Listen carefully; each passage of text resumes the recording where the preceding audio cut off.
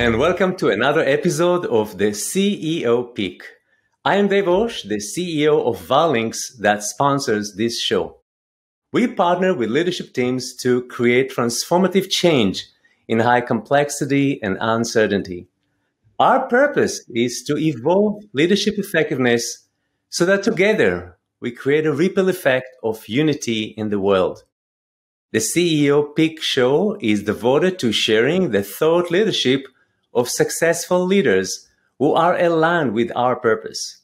Such a leader is our guest today, Ron Scheese, the President and CEO of Andesa. Andesa provides comprehensive integrated policy and plan administration and support solutions for life insurance and annuity carriers and producers. It offers a suite of services to software as a service and business process outsourcing models using cloud technology. Ron was promoted to CEO 10 years ago after serving for almost 5 years as the company's CFO. Prior to Andesa, Ron had a career in corporate finance after a few years as an audit manager for Ernst & Young. I invited Ron to the show after reading his article about his cruise vacation into Alaska with his wife, Catherine. So I really love polar bear stories, but Ron actually wrote about the leadership angle of a medical evacuation from the ship. I was fascinated by the ability to assess leadership not only at work, but in everyday situations. So, Alaskan cruise isn't an everyday situation. So, hello, Ron, and welcome to the show. Hi, Dave, and really appreciate you reading my blog. Actually, it was a really great article. So, what was it, a one-time event, or do you often look for leadership experiences outside work? I do look for them inside the company. So the blog I write, which appears on our website, I try to write about my experiences or people within my companies. But I've always kind of got my eyes open, for just different stories and different experiences. So again, just happened to be on this Alaskan cruise. We had to evacuate a passenger for a medical emergency. And I was just impressed with how the captain got all of us. I mean, we were all part of that mission at the end. And I was just impressed by the leadership lessons of that situation.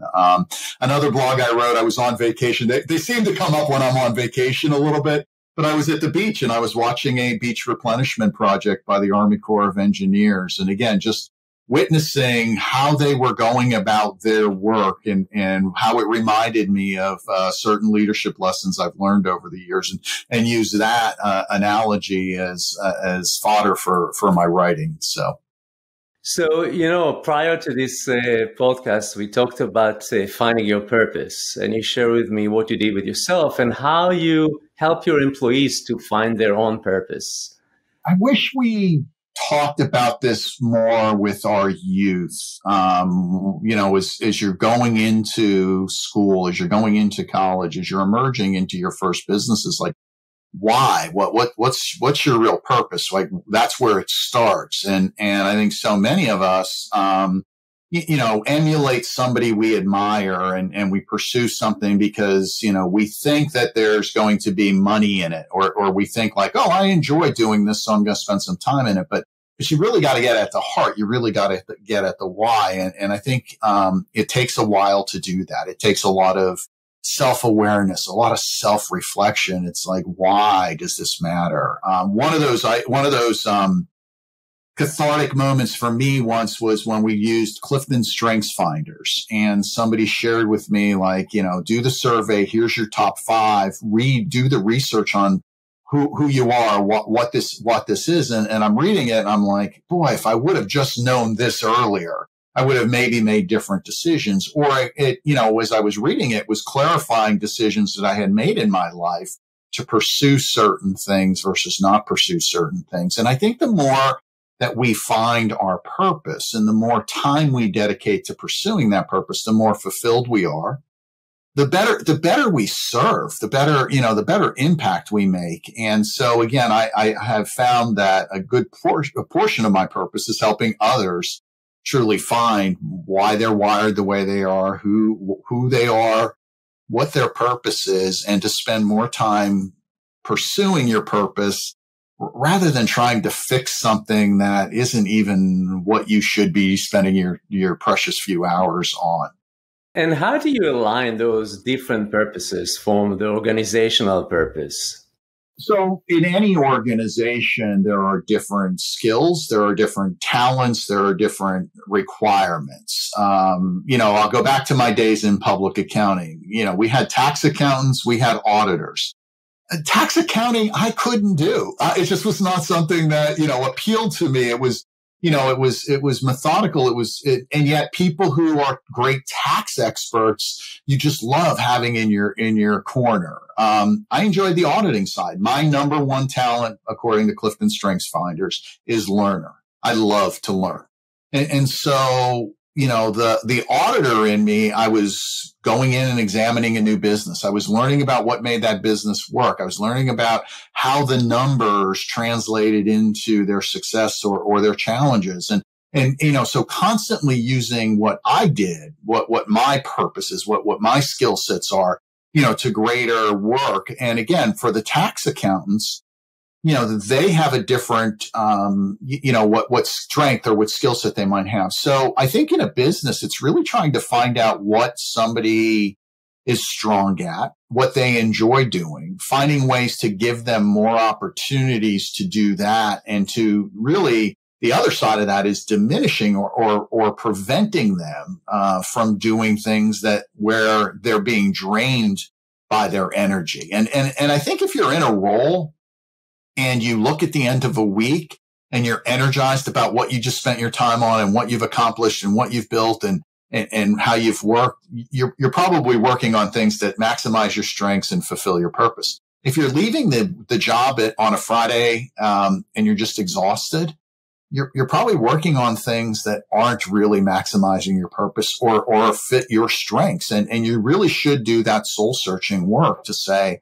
why am I here? What am I doing? How am I adding value? I love it. How to maximize your purpose in the organization. What a beautiful day. Okay, but think about how hard that is for a college student, right? This is why I love to tell college students, do an internship, do multiple internships, right? Because what you're trying to do is learn what it is about this role that I'm going to thrive in. Right. So the story I love to tell about internships is my wife's own experience. She majored in communications. She wanted to work in Manhattan in advertising. As a junior in college, she got an internship with a advertising agency. And you know what she discovered? She absolutely hated it. Right. So here you are now, 3 years of study towards something that you think you want to do. And now you realize like, oh my God, this is not what I want to do. And somebody said to her, well, why don't you look at management? Why don't you look at retail management? And back in the 80s, she landed a job out of college with a retail company that invested in management training. She became a department manager and then ultimately a store manager and a regional manager. Today, she owns her own business. She owns two consignment stores. So like she found her purpose by experimenting and by doing something that she thought she wanted to do, doing that internship and learning. I'm not going to be fulfilled doing this, even though that's what she thought she wanted. And I do think that a lot of people don't spend that time looking at what makes me tick, why do I want to do this? And they just choose a career or they choose something. I chose accounting because I was good in math. It made sense then for me, but that was my selection. It was something that was going to help me. Yeah, that's interesting. It happened in our family too. Computer science graduate through 2020, now want to change to psychology. Yeah, but what you said actually, especially in a complex world, when you look what is agile leadership, it's all about experiments, right? So what you said is exactly the same, just everything that we need to do, we need to experiment rather than build these huge plans to move forward, right? Yeah. So I told you my number one skill was learner. My number 5 talent, according to Clifton, is activator. So I love to start things, right? I may not be great at completing them, but I love to start them. And oftentimes the reason I start things is just to learn more, right? So, how many times do we plan a product? How many times do we plan a new market? And, 2 months into a project, we realize we missed an assumption. And so for me, planning is always sort of that emergent process. Let's start this. Let's get information. Let's learn.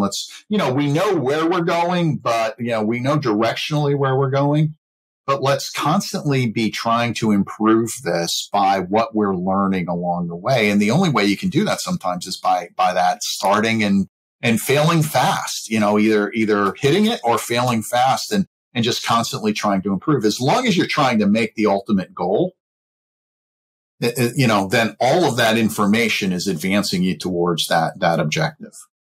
Yeah, Ron, we both started our careers in accounting and finance. And it was pretty hard for me, actually, to make a breakthrough from a number person perception. How was your journey? Yeah.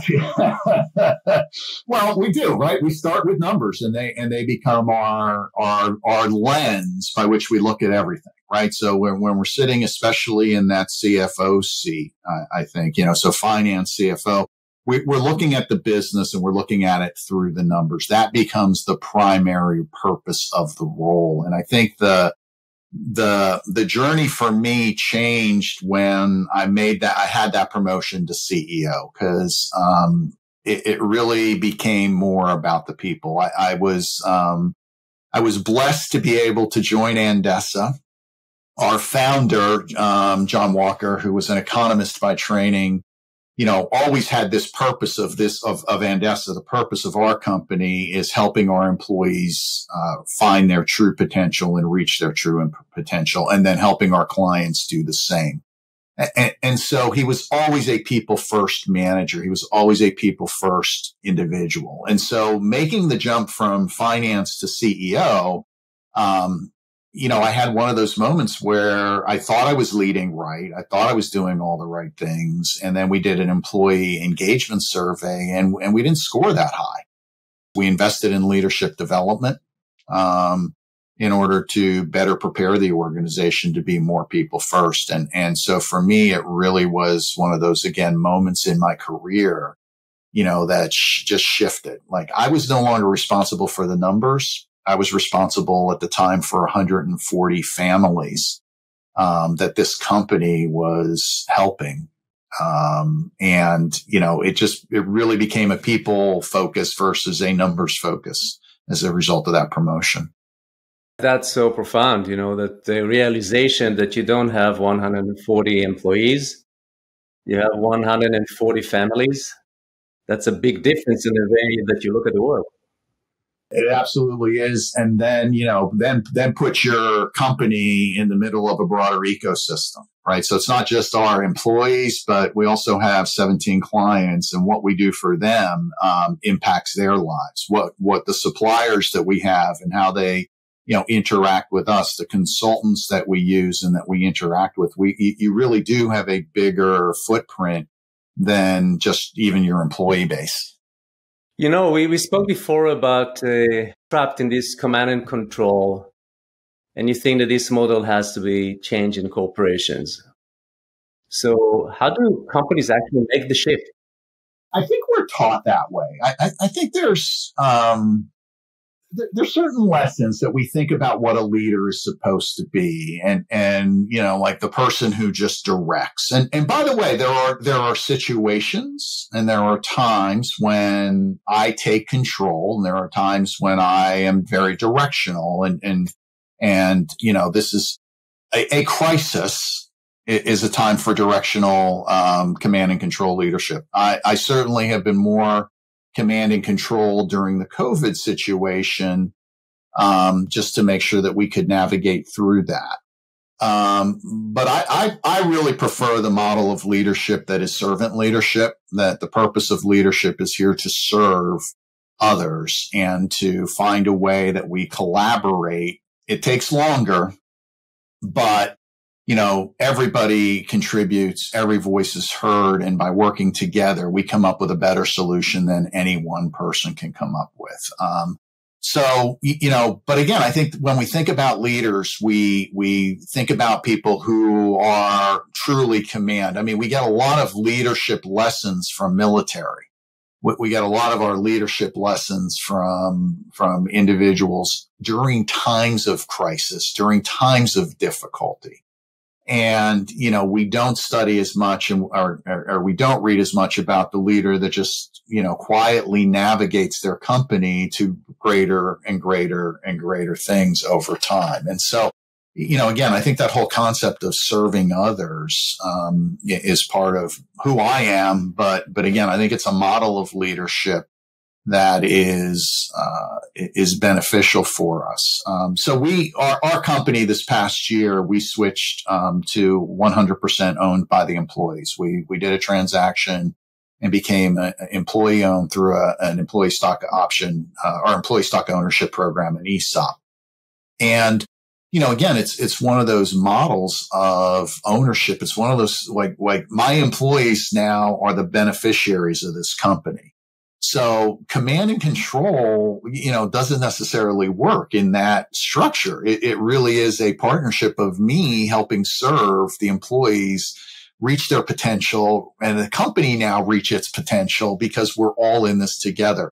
And I think by aligning the economic incentives with the leadership incentives, it's a better model than what I think of as traditional business, traditional capital that's taught necessarily in our schools. And even again, all the books and all the leadership lessons I've learned over a long career.